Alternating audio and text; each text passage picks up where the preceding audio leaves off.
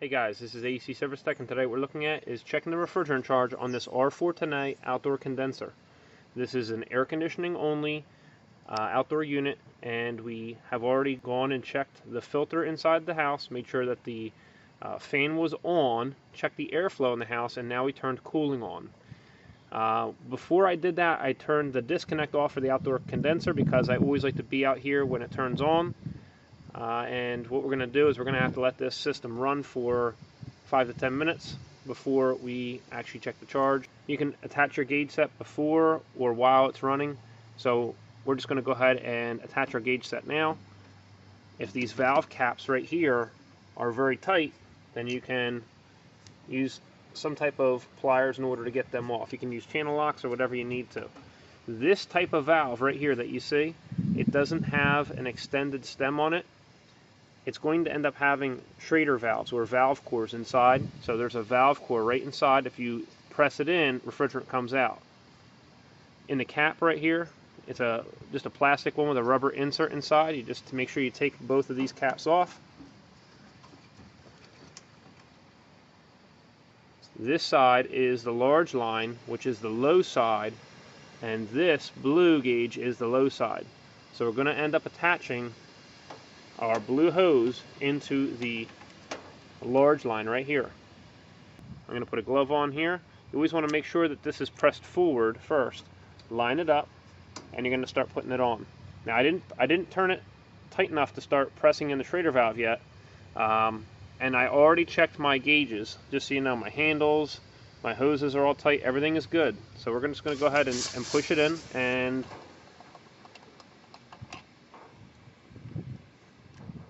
so once again, our handles are tight, everything is good.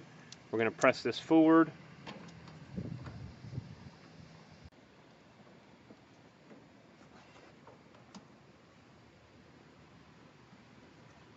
We're going to attach that fairly quickly. So we're going to go ahead and attach our temp probe onto the liquid line. The reason we're doing that is that we're checking the subcooling on this system due to the fact that this unit has a thermostatic expansion valve as a metering device at the indoor coil. So this is out of the sun. It's within a few inches of where you're taking your liquid pressure reading at. And we're going to go ahead and turn this unit on. This unit is R410A. Right up here on the rating plate, it says R410A. So this says R410A, and it says indoor TXV subcooling 10 degrees. And we confirm that there is actually a TXV metering device on the inside. Just because this is on the rating plate does not mean that you're going to check their charge in subcooling. It's only if you have a thermostatic expansion valve.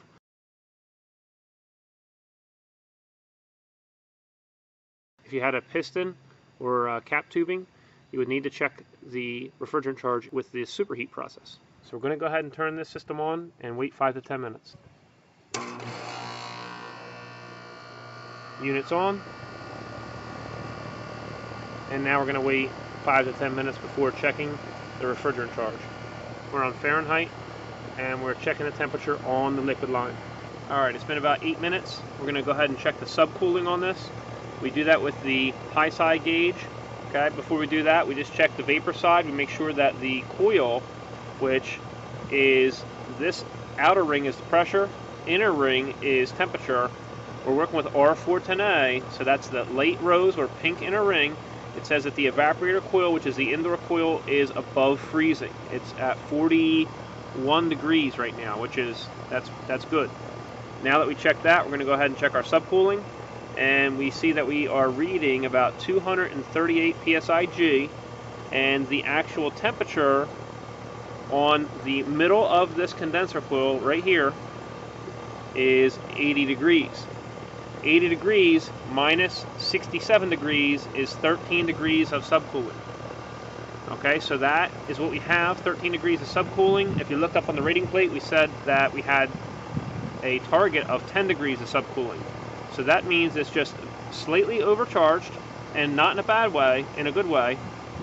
Alright, it is within 3 degrees plus or minus the target subcooling. And I would rather be having a little bit more subcooling than less subcooling, okay? Just because technicians will attach their gauge sets and detach, attach, detach. Every time they do that, they're stealing a little bit of refrigerant out of the system. I'm going to show you the disconnect procedure so that you don't take the liquid out of the refrigerant system. This refrigerant charge is good. So it's with 10-degree target subcooling, which would be anywhere from 7 degrees of subcooling to 13 degrees of subcooling, and we have 13 degrees of subcooling. Alright, so now I'm going to go ahead and show you the disconnect procedure.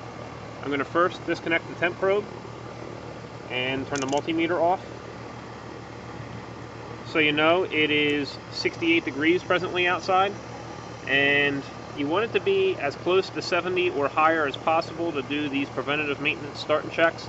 You can get away with it at 65, it's just preferable to be a higher temperature outside.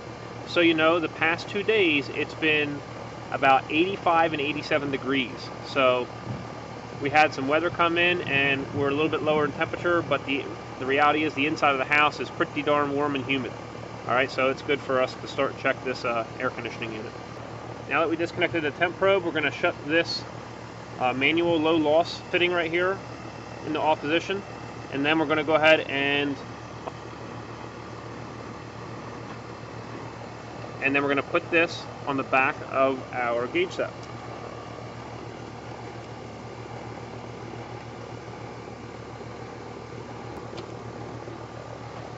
Now we're going to take the yellow line right here and we're going to turn that to the off position.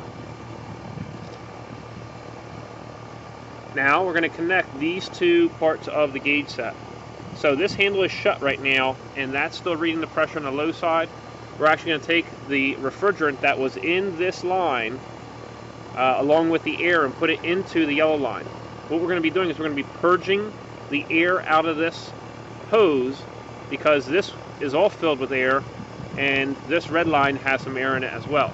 So we're going to go ahead and open this up, which connects the red hose to the yellow hose, and now we're going to purge any air out of the hose.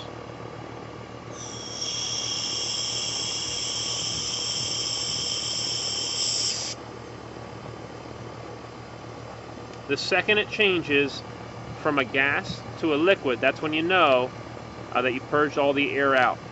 Okay, because we had this connected to the liquid line and it was flowing full liquid refrigerant. So liquid refrigerant was applying pressure under this gauge, and then we connected this hose to the yellow hose. We had to bring the liquid over to this yellow line, and there was no chance for the liquid to have flashed yet into a vapor, so all that was air until you had the liquid come out. Alright, so you need to do that so you don't put air into the outdoor unit. If you put air into the outdoor unit, your head pressure is going to rise, and that will be put through the system, and that would be extremely inefficient. So now we're going to go ahead and attach this back to the back of our gauge set, and then we're going to purge the air out of our blue line.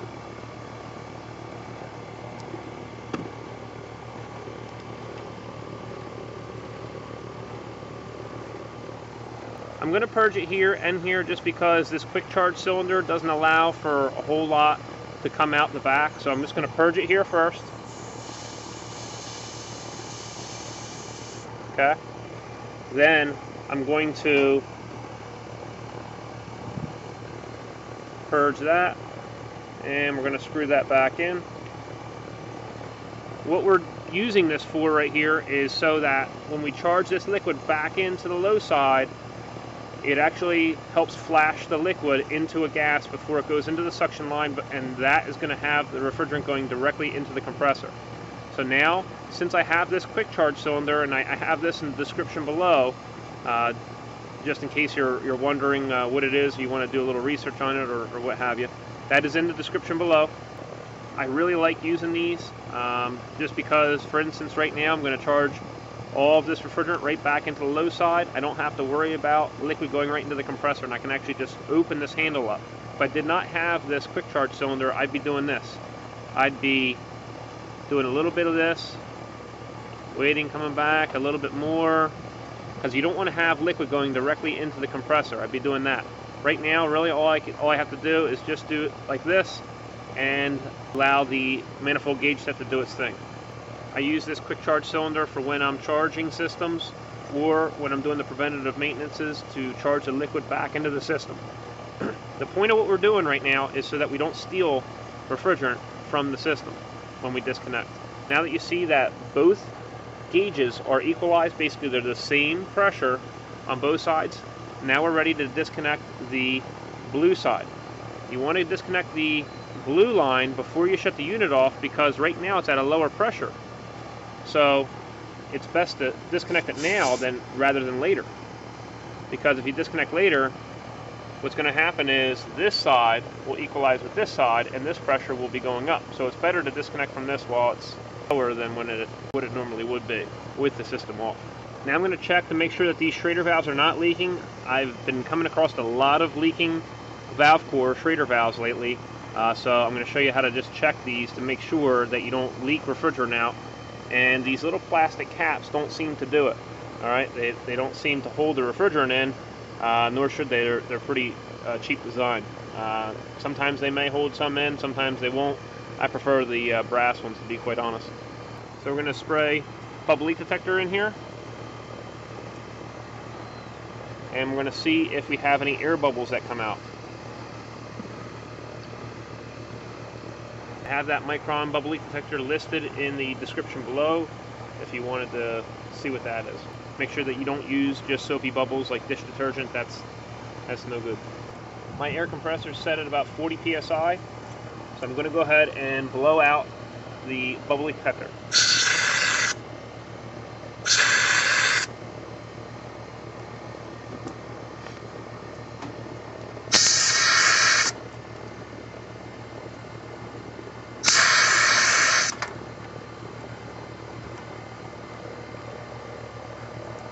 So that's all I'm using.